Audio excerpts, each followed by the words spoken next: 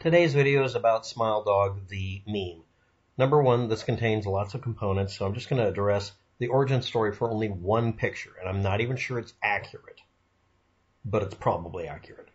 And that's better than nothing, I guess. So we're going to look at the original source for the face itself, the original source for the background, and we're going to look at, well, we can't really find this. This is an image that's supposed to evoke the same imagery as the movie The Ring. It's a dark outline with an arm coming out, so it's implying there's somebody back there. And the head here is of a husky. So let's start with the background. The background here matches. It's just the wrong tint. And there have been some alterations. Number one, this is covering up the plant that's back here. There's this back here that's more part of the image that's of very high interest to some people. There's what looks like some other part of the image that was cut and pasted over here. Not sure exactly how that happened. Maybe they were just trying to get rid of more of the image. And there's also somewhere in the background here that someone's been able to discern right here a watermark. It's hard to see. The whole thing is filled with so many photo manipulations it gets to be challenging. And this image is called A Dark Room Illuminated by Outside Street Light, by somebody labeling it D. Baslkill or Baskil or Baslkill, or I can't tell. Anyway, I'm going to zoom it back out. And that's what the entire image looks like. This was also used as an album cover, maybe without the author's permission. The image, I have an archive of it to prove that it came out in like 2005. But that image, background there, may be older. And what you're seeing here, the speckling effect, could be done by using a photo manipulation routine. It could also be caused by doing a long exposure with a camera that had a bad CCD imager. This is most likely that. It could also be caused by radiation damage to the sensor.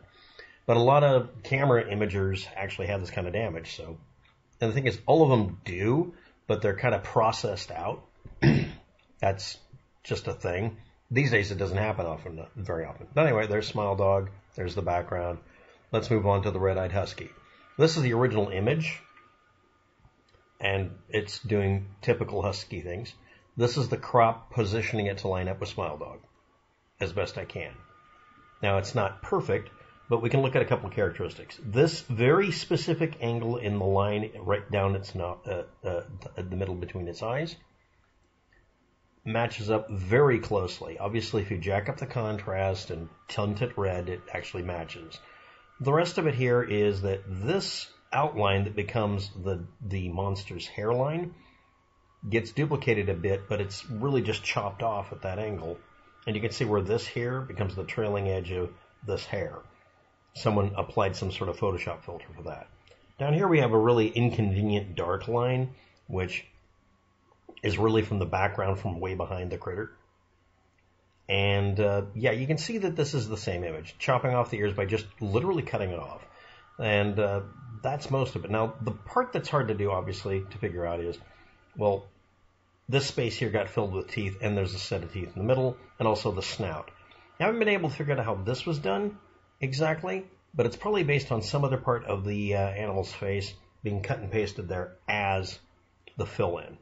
But I haven't been able to reproduce it or figure it out. A lot of people have tried. Next is teeth. This is a stock image from some patient somewhere on Earth sometime in history. So we take this and stretch it, and we put it right over where the teeth are. Now, I'm going to try to line this back up again because it's a little janked up here. Actually, that's about as close as we're going to get. I'm going to zoom this in ever so slightly and see if that lines it up better. Anyway, you can see this big gap here with two sharp-looking teeth because they were kind of twisted at an angle. That's these. This is heavily stretched out. And then we get over here, it stretched it out again this way. It looks like it even had curvature added in. The thing that makes it to where we can track it to that is this tooth is exposed less than this one. This one has exposure all the way down into the root area, which is happening here as well. Let's go back to the zoom in on it. This one's exposed more than this, and that's what's happening here. So that part there, someone figured out how to just chop that out and go look for teeth and see if there was something similar. As for the rest of these are cut and paste, it looks like, of either the teeth or other sources to fill it in. And like I said, when we have the dog there and we have Smile Dog, we have that. Now, the parts I can't find. and almost no one has been able to figure out exactly how this was done. I mean, reproducing it, I can try, but I'll fail. This here, I looked up stock images from the movie The Ring, all the other variations to see if I could see this hand gesture. Couldn't find it. What's causing this? Honestly, I don't know where it came from, and I don't know how to reproduce it. And again, the original the dark room image here doesn't contain it, so I'm kind of curious too. Anyway, trying to find this original image here. Not found yet, which is a lie. So here we go again. Select all. I don't like that archive.org is preventing Archive Today from letting me make a clean archive. So here we go. Waiting for it forever. There are 3 captures. The earliest one is from 2005, apparently May 21st. And there is the original image. And it was on a website called star.le.ac.uk. And it was under ~DBL CfDS disc, CfDS disc, again, road lights, not FCO, dark room illuminated by outside street light by that person. That website doesn't exist anymore. I don't know how to track down the origin story for the person. It looks like someone's personal blog or maybe their portfolio. If I can find it, I'll update the video later.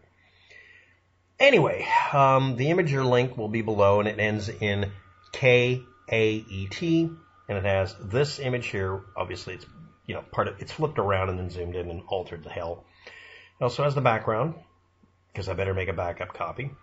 Also, it should be pointed out that the Balam ACAB New Year's album called Sitting Alone in the Dark contains the empty room image. It's just called empty room because that's the original name for it. A dark room or empty room, dark room, illuminated from outside.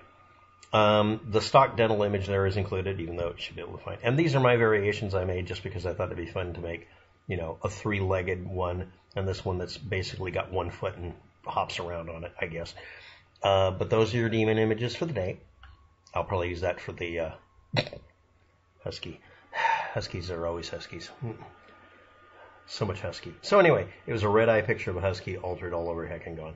So, thanks for watching. Have a good day. Good luck with that. And I hope this will give you wonderful nightmares. It will, I'm sure, to me. Bye.